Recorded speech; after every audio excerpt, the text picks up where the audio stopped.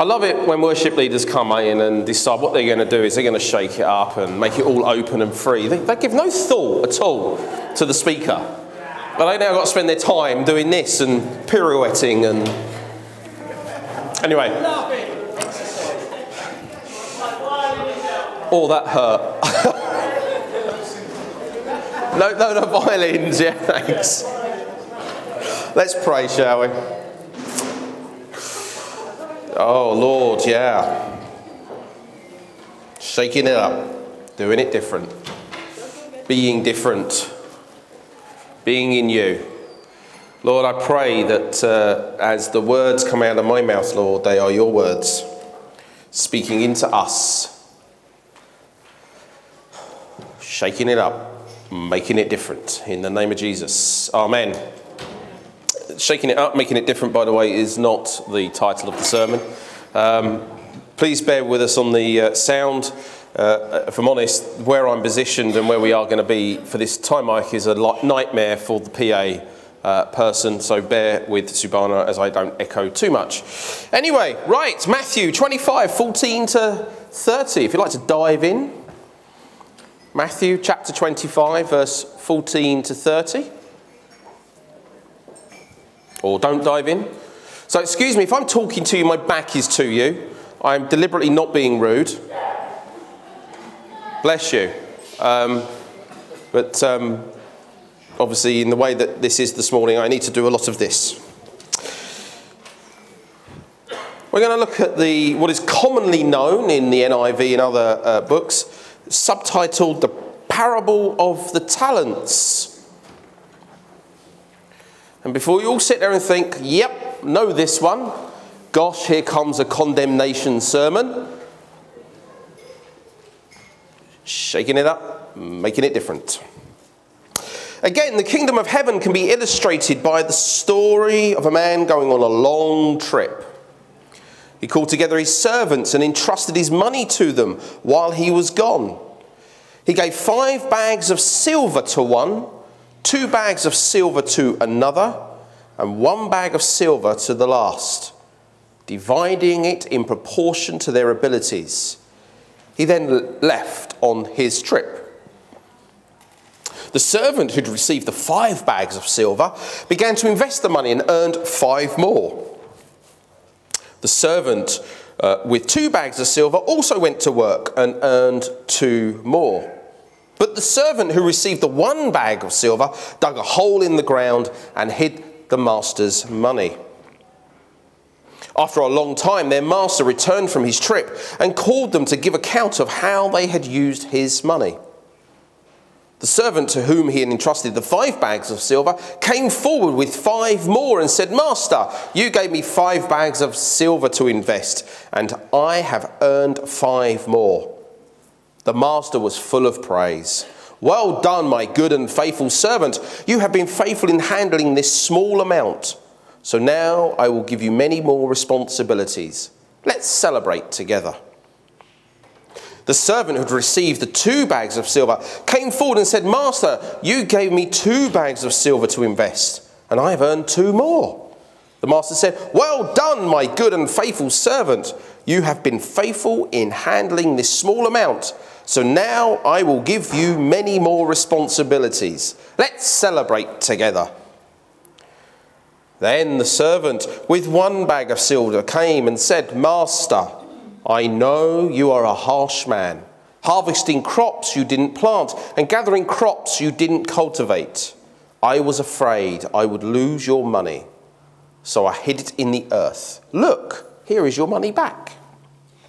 But the master replied, "You wicked and lazy servant, if you knew I harvested crops I didn't plant and gathered crops I didn't cultivate, why didn't you deposit my money in the bank? At least I could have gotten some interest on it."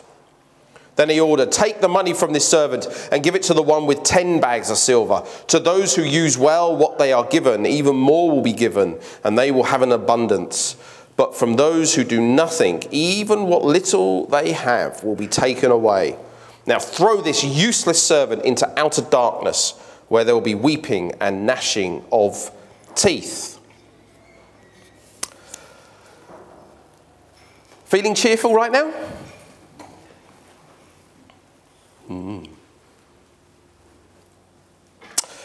Notice in the NIV, or most of the slightly older translations, it is known as the parable of the talents, and it is in most commentaries.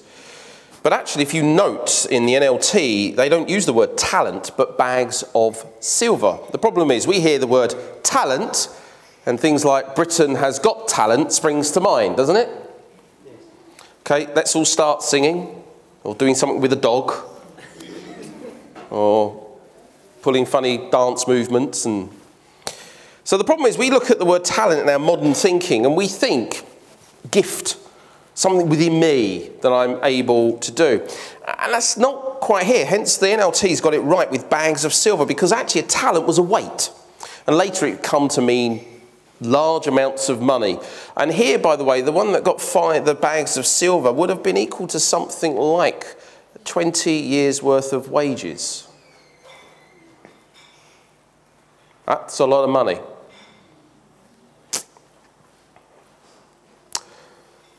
Looking at the passage just a tad more closely, because you always have to take everything in the Bible in context of where it's written. You can't just take those few verses and then go, oh, ta-da! You've got to look about what is Jesus saying? Why has Matthew put this together in the gospel and the way he's done? Well, firstly, Jesus has actually given 3 parables back to back here about what the kingdom of God is like. And the talents parable, this bags of silver parable, is right in the middle of them. Well, it's about, well, the first one is we have the 10 bridesmaids, which really, in a quick, short, pithy, is about being prepared for the coming reign of God, being ready, being prepared. And after our talent parable, there is the sheep and goats image, which is about, not about faith by works, by the way, giving to the poor and the needy, but it's about relationship with Jesus, which then results in the works of giving to those in need. You don't earn credit with God. You already have that through Jesus Christ, and through your appreciation of the credit you have with God, you do the stuff that he wants you to do. But all 3 parables are about, really, within a limitation, we can look back through Jesus, of end times. Jesus' return, all of humanity will have to give an account for what they have done or not done. That's here. And these days we seem to forget to talk about the end times. We like to talk about it in Jesus' return, everything's going to be hallelujah for us Christians.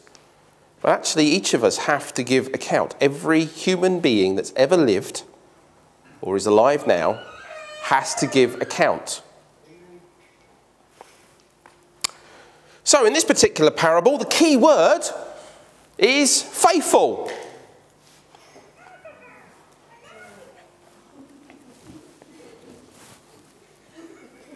Brilliant. I'll have somebody else preach it for me. It's great. Hey, listen, out of the mouths of babes comes the truth of God. And some of us feel like that right now. The master has gone away, given responsibilities to his servants to trade for him whilst he is away. These bags of silver are not the gifts imparted through the Spirit, or some people read it as, oh yes, it's about my spiritual gift and I'm not using it. It's not that. That's not quite right.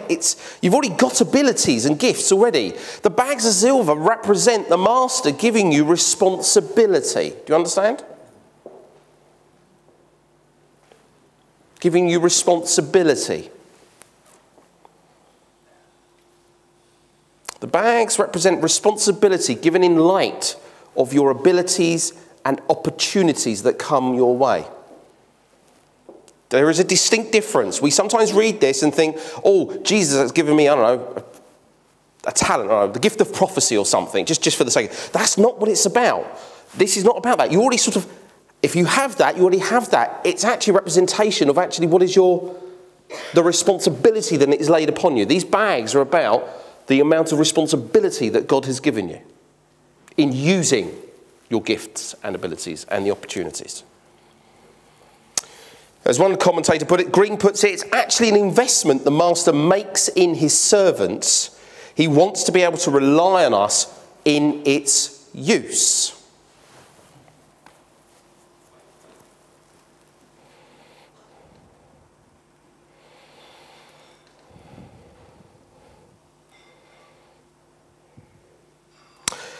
This particular parable, along with the other two, are dealing with the issue of Judgment Day. Proceeding in chapter 24 is Jesus talking about, and not only about, by the way, sometimes people get really caught up in that. I'm not going to get into it today. About sort of end of days, you can see there's a sort of a prophetic word in there. Matthew's put these three parables at the end of that whole talk because the early Christians were thinking that Jesus should have come back by now. And he wasn't. And it's like, well, what do we do? He hasn't got what we're meant to be doing. And what you see here is actually Matthew's trying to prepare, well, while you're waiting, your basic question, the parable here is telling you, well, you're meant to be investing in the abilities that God has already given you. You're meant to be preparing as every part of your life. I hadn't made this connection when I was putting this sermon together until I wrote that bit.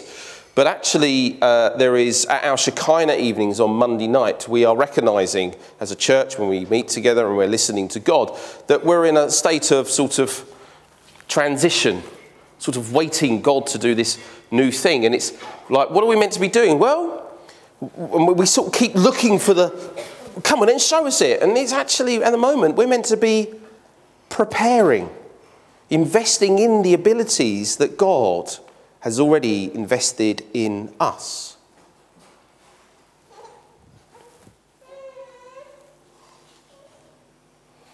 That's what we should be doing. That is what this parable is about.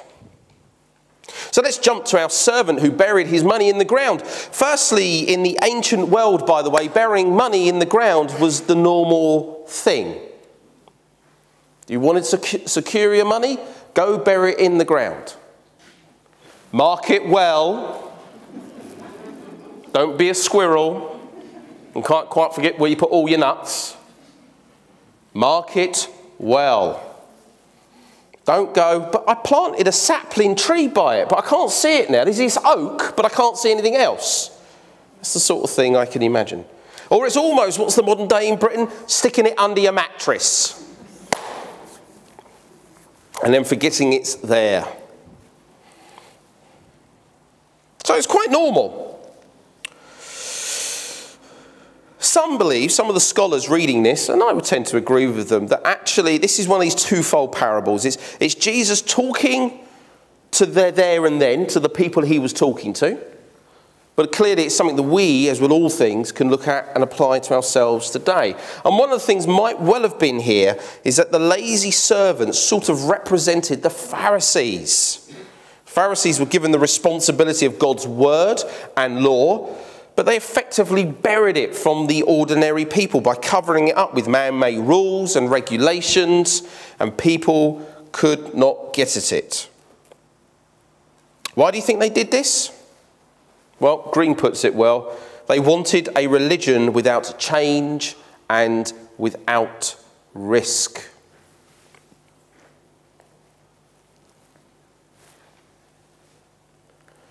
How many turned up? I'm not asking you to put your hands up. It's okay. But how many turned up this morning going, oh my life, the chairs are not in a row. This is change. I don't like change. No, you don't have to put your hand up. As a neighbour across the road from this church many years ago said, I moved across from a church because it's meant to be quiet. You don't know much about Jesus Christ then. If you don't like change, you don't know much about Jesus Christ then.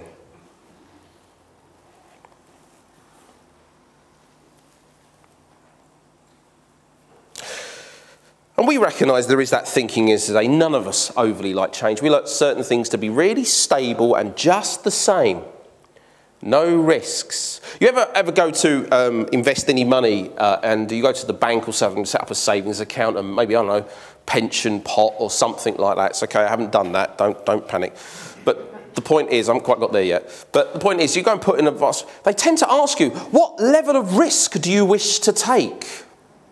We can put that money In a real safe, interest only, basically, you will get definitely all your money back, your initial deposit. You might get some interest, but you may not. You'll get some of it back. Then you'll get the other end of the scale. Listen, it's going to go into stocks and shares and all of that, and it can go up and down. And, you know, in 5 years' time, you might not get the full amount of your original investment. You would have lost a chunk of money. Yeah? It's the same thing, isn't it? It's that sort of risk. Now, if you're honest, how many would have gone, no, so I'll go safe? It's okay, I want my money back, please. Thank you very much.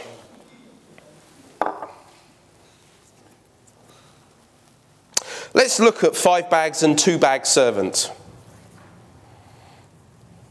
They both doubled their original investment. They got given the responsibilities. They've doubled it up. This parable is not about making sure that you double up that which God has given you or the responsibilities. Be very careful. Because this is like, if I've not done enough and earned enough, God's not going to accept me. This is not about that. It's not what it's here. No, if you actually look, they both got exactly the same reward. Both 5 and 2 bags got the same reward. Exactly the same wording. Well done, my good and faithful servant. You've been faithful in handling this small amount, so now I will give you many more responsibilities. Let's celebrate together. Exactly the same. No, 2 bags. Oh, you know, you get 5 bags. Come, let's celebrate together. And 2 bags, oh, come and join us. It's not that. It's exactly the same.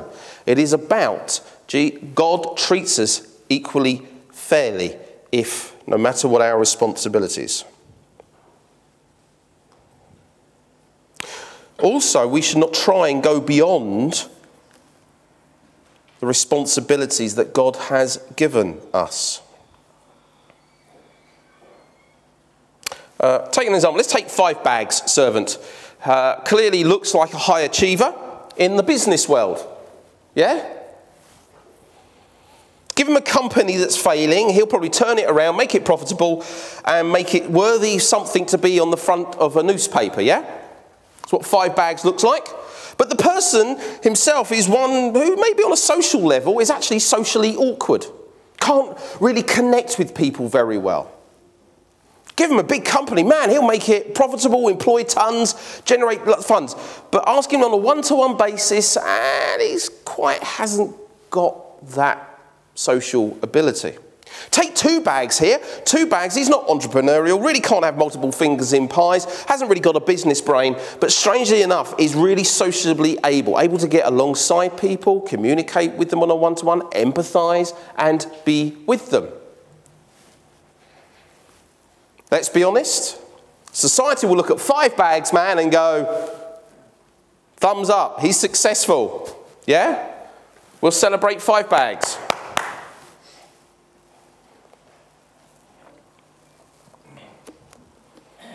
But to God, both 5 bags and 2 bags are actually put both their abilities to good use. They have not gone beyond the responsibilities he has given them. To God, they are both equal in his sight. It's their abilities. They have used their abilities responsibly and with all the opportunities before them. And he celebrates with them equally. It's interesting. Most 2 bag servants will be looking at 5 bags and wanting to be who he is. And trying to be like 5 bags. God doesn't ask us to do that. God asks us to be who we are, how he has made us with our talents and abilities. He doesn't ask you to be like the person next to you.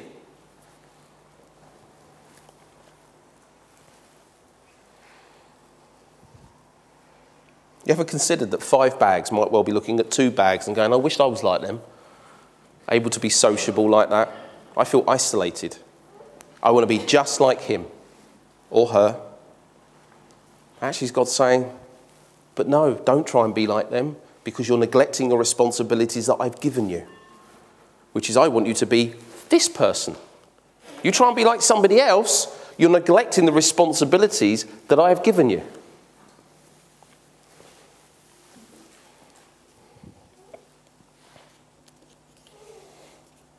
We should never try and be who we are not.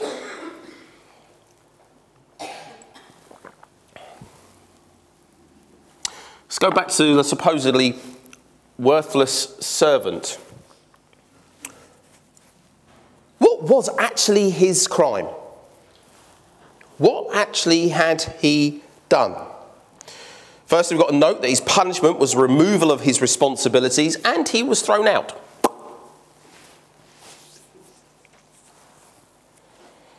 Do you know what his crime was? He didn't even try. He didn't even try.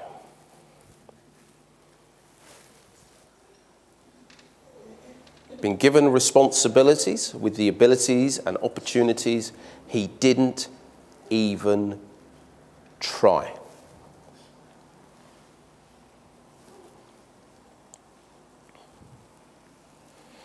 Therefore, he couldn't carry the responsibility. Therefore, it was removed from him. Now, exercise. There's a connection for you. Who runs for exercise? Can I see some hands up? Seriously, proper hand.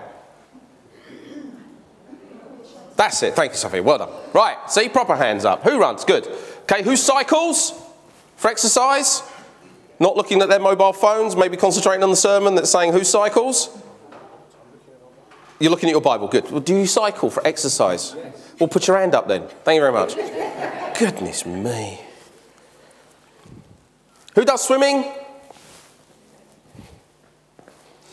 Who doesn't do exercise? You didn't have to admit to that, seriously, really. Goodness me.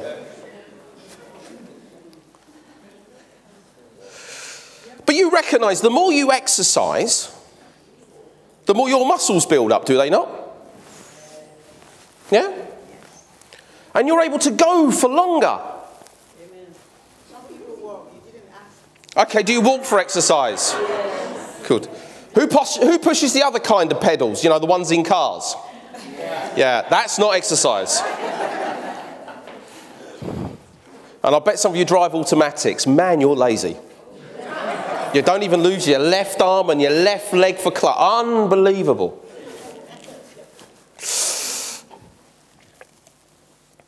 But you build up muscle. And the more you use it, the more you can carry. You suddenly find you can lift up this extra chair or whatever else, yeah? The more you swim, the more you can keep going. Your stamina is there. I know when I've not been swimming for a very long time, I've got the speed, but boy, does it fade. Pretty too sweet. I hadn't been swimming for a few weeks after the holiday, got in the pool, because swimming in the sea is completely different to swimming in the swimming pool. I get in the pool and power off. One of my swimming mates went, "Whoa, you're really going for it." This was sort of halfway through. He said, "Gosh, have you got rockets in your feet?" And I was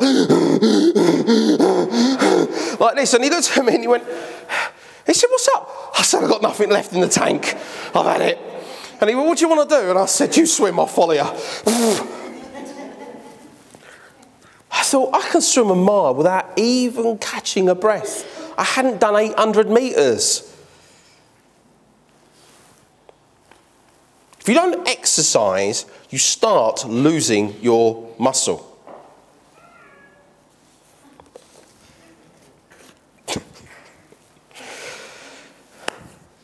Just want you to know, that is God's confirmation.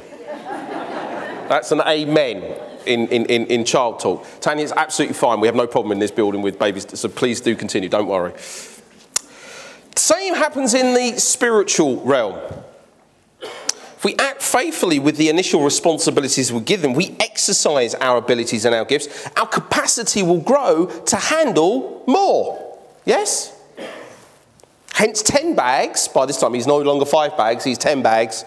He got given the 1 bag because his capacity to hold and to carry responsibility and run with it, he was able to exercise that because he had already been faithful in small amount, so God's going to give him more responsibility. But you don't use those abilities and opportunities that God has already given you. It will die just like my muscles do if I don't swim. And those that drive automatic cars. No, this is fun. So all have a go at me later in life when I decide I need an auto because I can no longer. I'm having fun. And you know I don't mean it.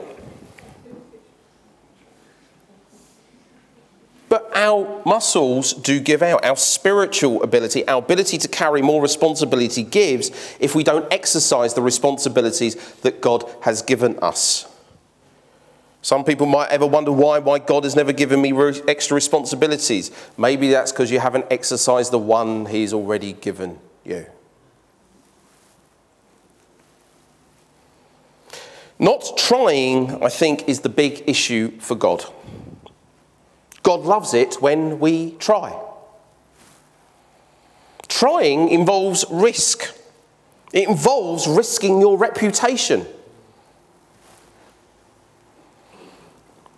It involves falling flat on your face when it's gone wrong. Risk. It involves going out on a limb for God.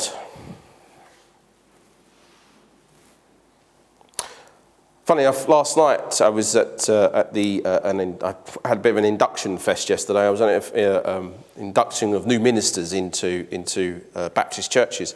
And there was one yesterday that was that the speaker just turned around and said, do you know something? If your vision for God and the vision that God's given you doesn't scare you, then it's not enough. If you're doing something for God and it doesn't scare you, it doesn't feel like there's a risk involved, then it's not enough. I sat there and thought, I'll get him to do the rest of my sermon now.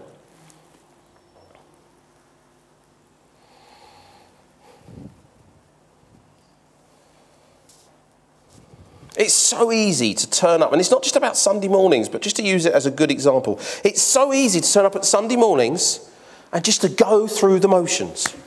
It'd be so easy for me as pastor to turn up here, go in the office, do my emails, check my phone, come out here, sit along there, let it just go on. Have nothing change. Have a good week. Bless you all. Yeah? That's safe. We're not called to be safe. We are called to take risks, to look stupid. This morning in communion, when Chris said, and I said, can I do it? I thought, I haven't got a clue what I'm going to say. Normally I like a Bible in front of me, but I'm going to stand there and risk it and allow God to do what God does. If I look stupid and it all falls flat in my face and nothing happens, so be it. But we have to be risky for God outside as well. Have you got a vision for your neighbours to come to know Jesus? I really got a vision that actually says I'm willing to look stupid in front of them. For them to go, do you know those weirdos next door? They go to church. Oh, don't go near them. They're strange.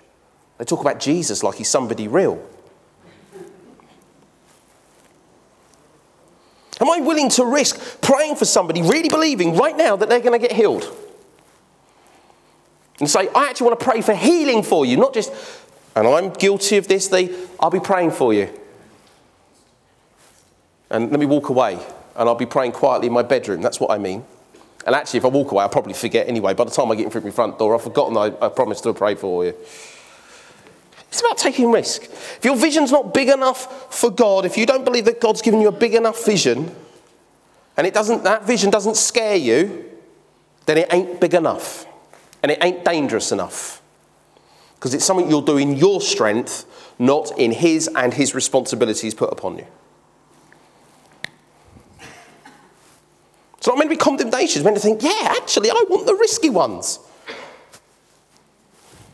I'll be up front. I got reminded last night. I thought, yes, I got given 18 months ago a big vision here, and I've allowed it to do that. Well, that ain't happening again.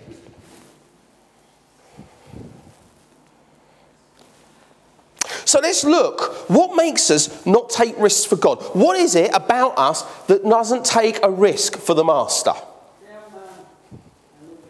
Look at the lazy servant. He knew the master, apparently. He states, I knew you were a harsh man. My question mark is, did he? The two others didn't seem to think that. This is why I think that. They seem to have got on with their responsibilities with no sort of sense of worrying about what the master thought. Just think, look at the passage. If they thought the master was a harsh man, do you think they would have boldly gone up and said, look, master, here is double back? Which is exactly, read the passage, that's exactly what happened. They simply said, the servant to whom he had trusted the 5 bags of silver came forward with 5 more and said, Master, you gave me 5 bags of silver to invest and I've earned 5 more. He came forward. 2 bags man also came forward, as it is in the NLT. 1 bag man just says he came, not forward. There is a confidence, I would read into that, a boldness that they are saying, I can come forward knowing I've done what you've asked. Quite frankly, if they thought that the master was a harsh man, if their opinion of him was he is harsh, they would not have gone up going, here's my 5 bags, or my 2 bags. Here is 4, and here is 10. They would have gone up, master, I know that you're a harsh man. I've gained 5 more. Kevin, look at me, we're acting. Here is 5 more. Here is 5 more. Is that enough? Is that enough? Just say yeah. Oh, okay. Cheers. Listen, mate, only I ruin your sermons from behind, right? Do you see what I mean? If they thought he was harsh, they wouldn't have gone up with, and here's 5 more. They would have gone, not quite sure, is 5 more enough? Because he's harsh, we know what he's like. We might have wanted us to triple it, or quadruple it, or what the other bits are. So 10 times it. Do you see what I mean? So clearly, they didn't consider him to be a harsh man. Did the lazy servant have a wrong impression of their master? Was it lack of relationship? I think 5 and 2 bags took a risk because they knew that their master was, if you've tried, that's where I'm happy. Their impression wasn't that he was a harsh man. Here's a rhetorical question for you. What's your impression of the master? And by the way, I mean capital M, God. Deep down, what's your impression of God? Harsh or loving? Do you know God can fit into 2 camps? In most Christians' minds, believe it or not, actually fits into 2 camps. Underlying fits into 2 camps. Both camps are wrong, but see if this resonates with you. Either God is permanently an angry God,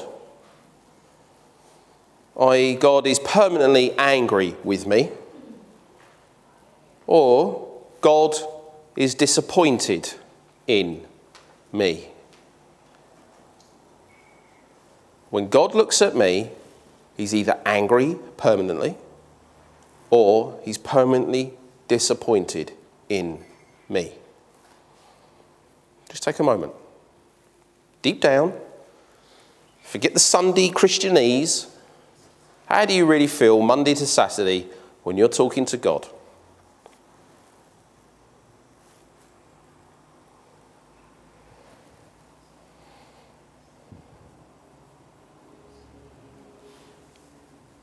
Neither are true. If God was angry with us all the time, he would never have sent his son to die. And if you think you're excluded, oh yeah, that's everybody else but me, what makes you so special?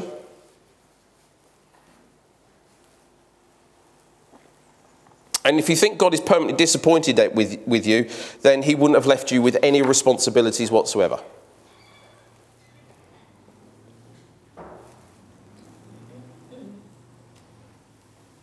What drives our lack of taking a risk is actually our underlying view of God. To be honest with you, it's not about everybody else in the room. It's not about would I look stupid in front of Rangina if I took a risk. I'm talking about me here, by the way. Because actually, if I didn't believe that God was either angry or disappointed, with all due respect to my sister, I wouldn't give a hoot what she thinks if I fall in her eyes. Because before God, I'm okay. Yes, you chat things through, but nonetheless, I wouldn't care less because I know that God's not disappointed in me and I know he's not angry with me. It's because I took a risk and tried.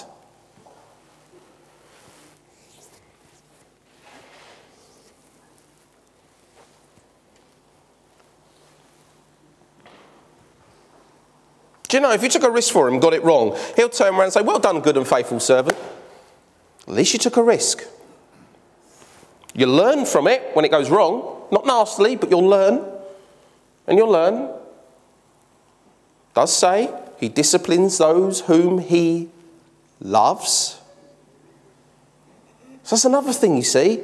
Oh dear, what have I done wrong? God seems to be disciplining. Well, if he's disciplining you, amen, welcome, hallelujah. It's proven he's not angry and it proves he's not disappointed because he just loves you. See the point?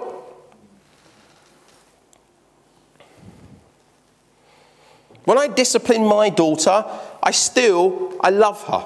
I'm not disappointed and I'm not angry as such. We parents are slightly imperfect. We humans are imperfect. We do allow the emotion initially. God's not like that. But when I look at her, I think, I want the very best for you. I want you to grow. God is so much more perfect than you or I. God wants you to take a risk. He wants you to take the responsibilities, to risk change, to risk reputation, to risk the fact that the kingdom of God might actually break open into your neighbourhood, into your families, into your workplaces, because you took a risk. Who's got a vision to see those around you come to Christ today? Who's actually got a vision to see that happen and go, I want them to come to Christ? And if you're sitting there going, yeah, but that makes me feel really comfortable, that's fine, then your vision is not big enough. And God's saying, take a risk. I love you. Stop thinking I'm angry with you all the time. Stop thinking I'm disappointed in you in time. I'm not. Come and take a risk. Give it a go. Give it a try.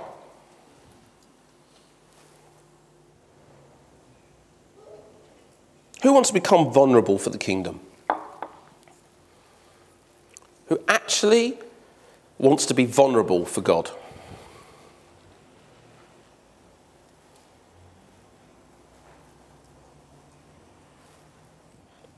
Who wants to believe that God is not angry with them or that he's disappointed with them?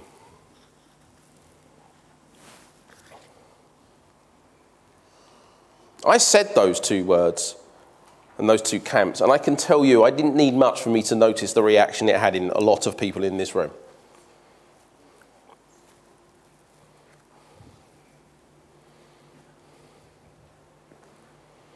God is not angry or disappointed. He likes it when we believe that and try for him.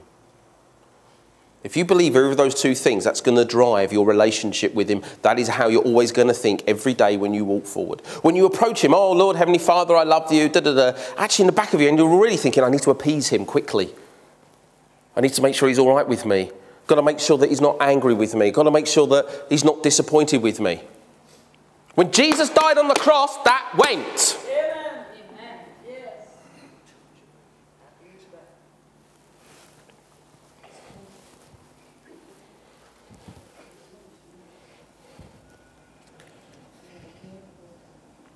Take a risk to believe Take a risk to believe that God just loves you.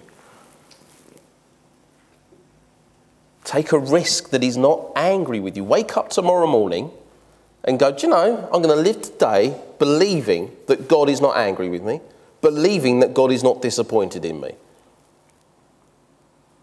It takes some mental ascension to do it. It takes all of that to do it. But it's you that's got to do it. God keeps trying to say to you.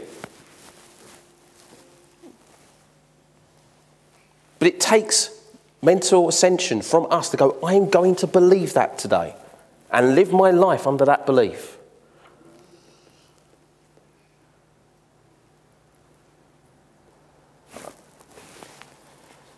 I'm going to take a few moments. I want you to take a few moments to just sit and reflect with what God has said to you.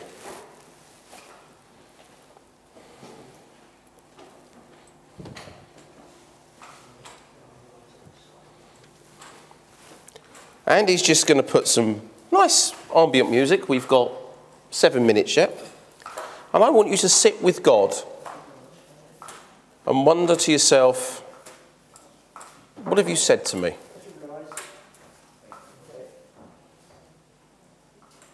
So just take a few moments now.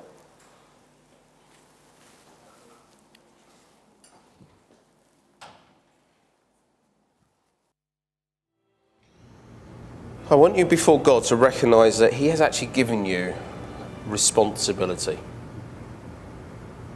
For you, from this day forward, to invest in the abilities and opportunities he's given and will continue to give to you.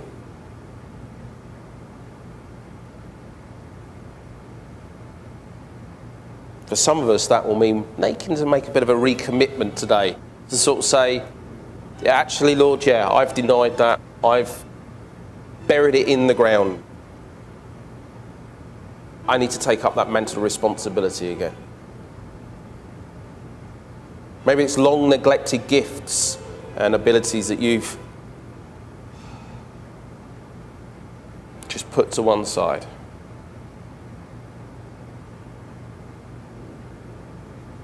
And you've probably done it because you think God's either angry with you or disappointed. I want you now to sit before God, and if you come into one of those two camps that you think either God is always angry with you or always disappointed,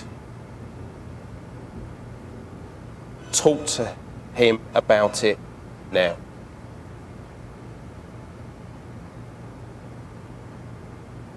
As he reassures you with his love, don't sit there arguing back with him.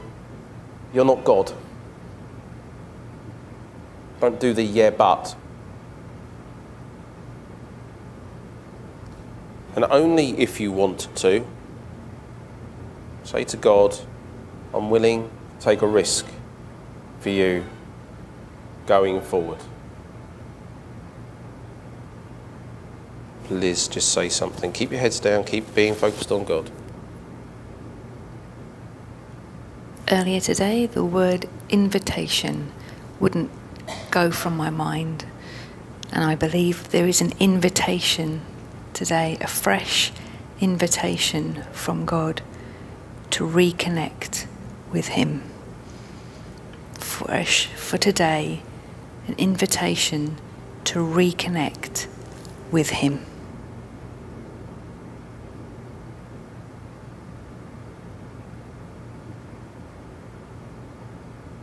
Thank you. If you want to accept that invitation,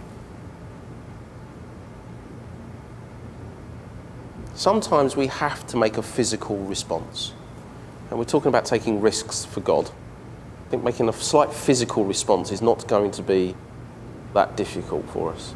So if you want to make that fresh response to God, I suggest you move. Either go on your knees if you can, stand if that's easier for you. But if you want to, don't worry about what anybody else in the room's looking or thinking, because they're probably sitting there worrying about, well, I'll wait till somebody else to do it. If you want to accept that invitation, where you are, kneel, stand, whatever is easier for you. Sometimes we have to make a response.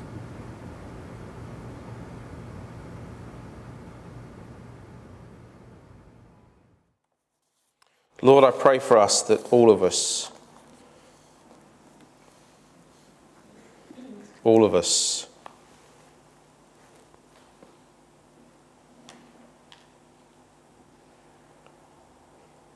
will recognise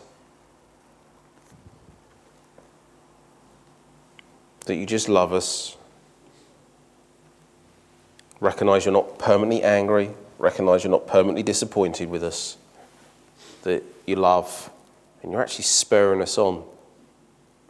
By giving us responsibilities, you are showing us your love. Actually, Lord, you have taken a risk by investing in us. You have taken a risk by giving us responsibility for your kingdom.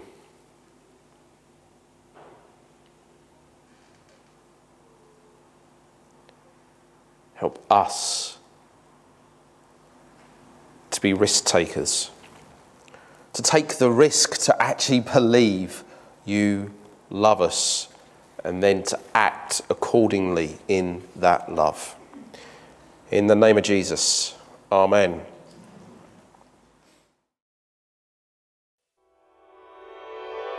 We do hope you've enjoyed and benefited from this presentation. To learn more about what the Bible teaches us and how to apply this to our everyday lives, check out our biblical teaching videos at gbcweb.tv.